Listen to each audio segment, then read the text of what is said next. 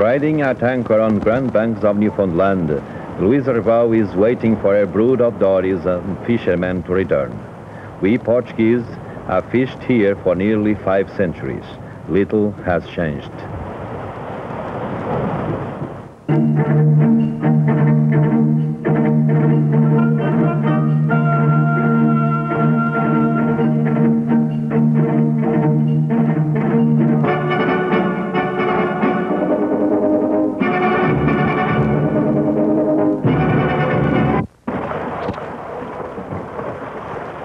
My name is António da Graça. I live in a little town in Portugal called Povo de Varzim. It is nearly 5 months since I left my home and went to Lisbon to join my ship, but I remember it well because it is the same every year.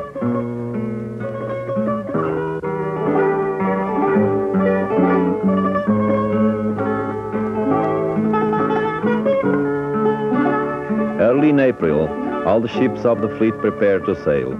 Thousands of fishermen from all over Portugal come to the harbors of Lisbon, Porto, Aveiro, Viana do Castelo and Figueira da Foz. On the day we leave, all the harbors look the same. They are crowded with our families and friends who have come to say goodbye. Boa viagem. They will not see us again for 6 months, or 7, if the fishing is not good.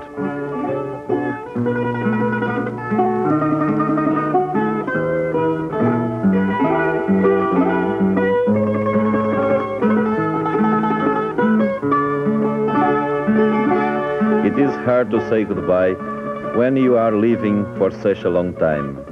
Sometimes I think it would be easier if they did not come to see us off. They cry, but they know we must leave. It is our work.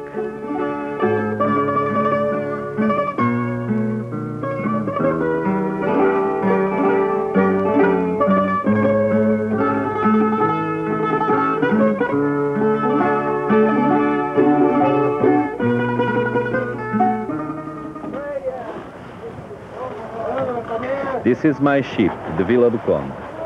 She is 11 years old. We have a good captain and a crew of 23. There are 56 fishermen, and this is our home while we are at sea. When we leave Portugal, all the ships are painted white. The people of Newfoundland call it the White Fleet, and have done so for many years.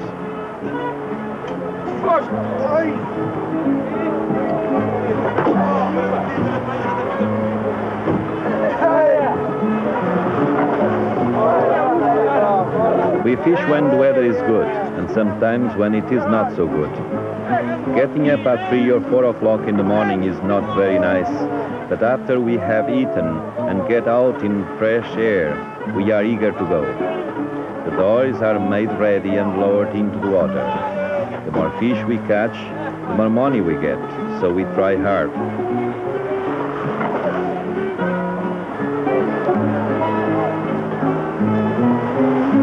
Early in the season, we go many miles away to set our trawls. Sometimes we have to row, but when there is a good breeze, we raise the sail and let the wind do the work for us.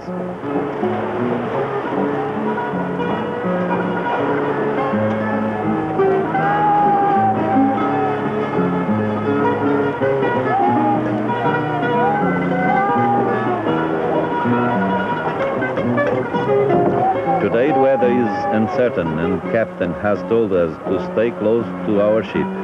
Usually each of us put out 5 or 6 trawls, but today, because we are so close together, we can only use a short line.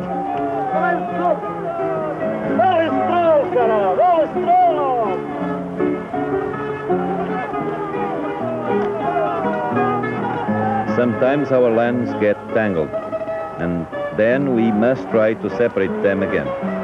I think we are going to be fishing for a long time today before our dories are full. I don't think that we will be fishing this way for too many more years. The big trawlers catch more fish than we can, and they say the bigger ships catch it more cheaply. But this is our way, and I will do it this way for as long as I can.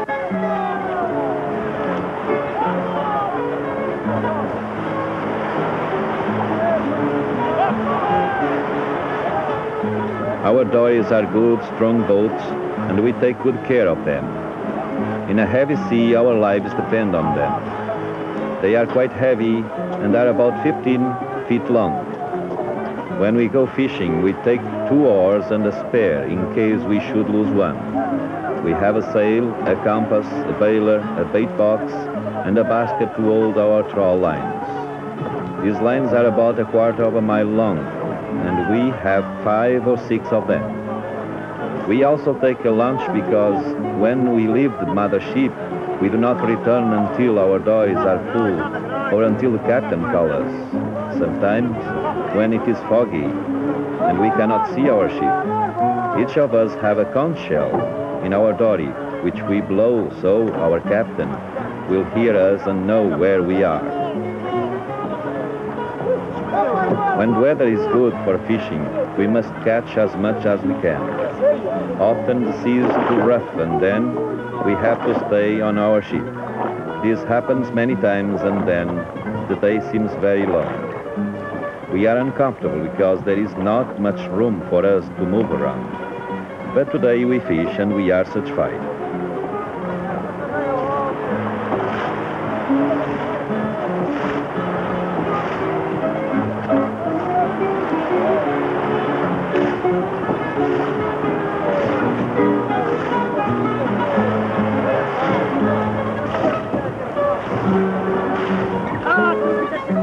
Our captain has much responsibility. There are 56 of us fishermen in his care, and he does not rest until we are all back on board. While we are gone, the deck is washed down. The captain dog, Laika, doesn't like water.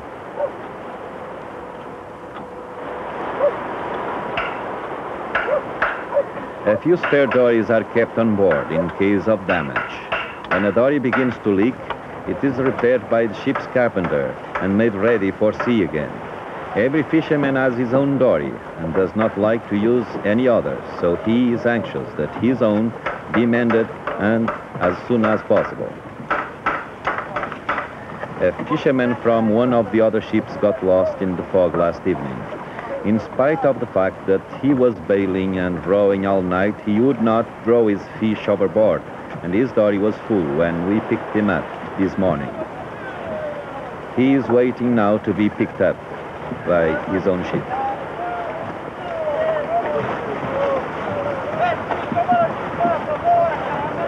We have lots of company here today.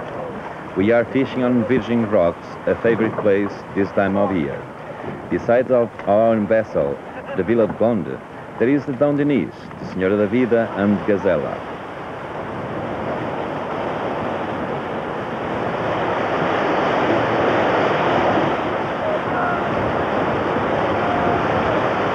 Sometimes, when the dories drift too far away from the ship, the captain lifts the anchor and steams closer to us so that we won't have to row too far when it is time to return with our fish.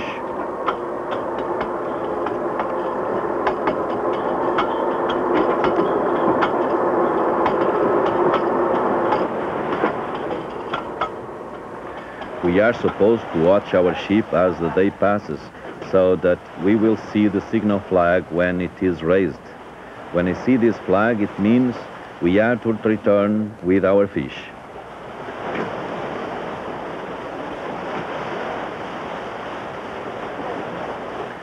When the dories are filled with cod, the waves wash over the border and we have to keep bailing to keep them afloat.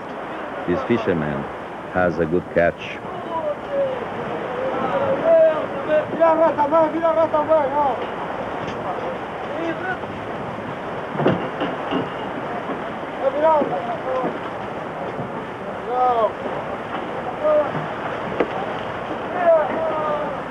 When the dories come alongside, the mate marks down how much fish each fisherman has in his boat. A full dory can hold 10 quintals of cod. We must unload these ourselves into the ship before we can go aboard and get out of our wet clothes. Today the fishing has been slow. I think it will be after dark before many of the dories will return.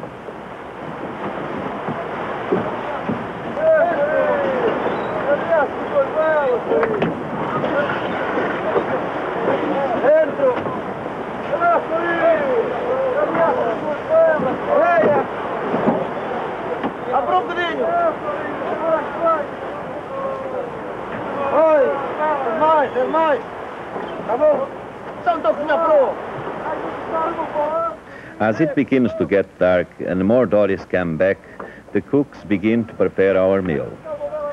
We have been out since early this morning with just a lunch, so everyone is very hungry. Our cooks are very good, and soon there will be lots to eat. Fresh vegetables, hot soup, meat and fish, and red wine. It takes a lot of food to feed 56 hungry fishermen. It is quite dark now, and the captain is beginning to worry because all his dories have not returned. It is 10 o'clock and there is still much to be done. When we hear the siren, we know the captain wants us to come immediately, so I think it won't be too long before everyone is back.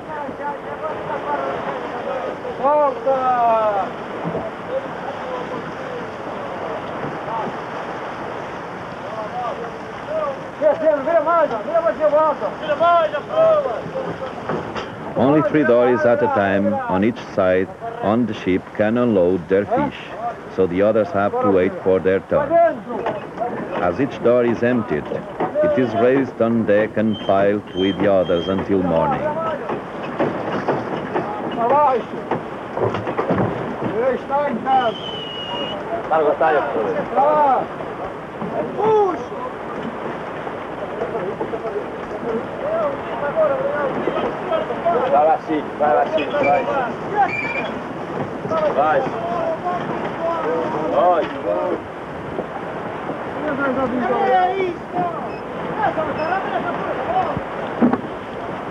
It is very late and we still have to split and clean the fish and salt it down in the hold.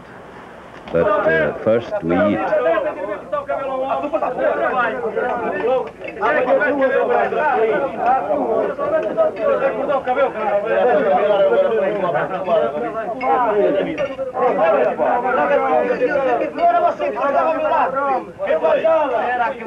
This is a good time of day.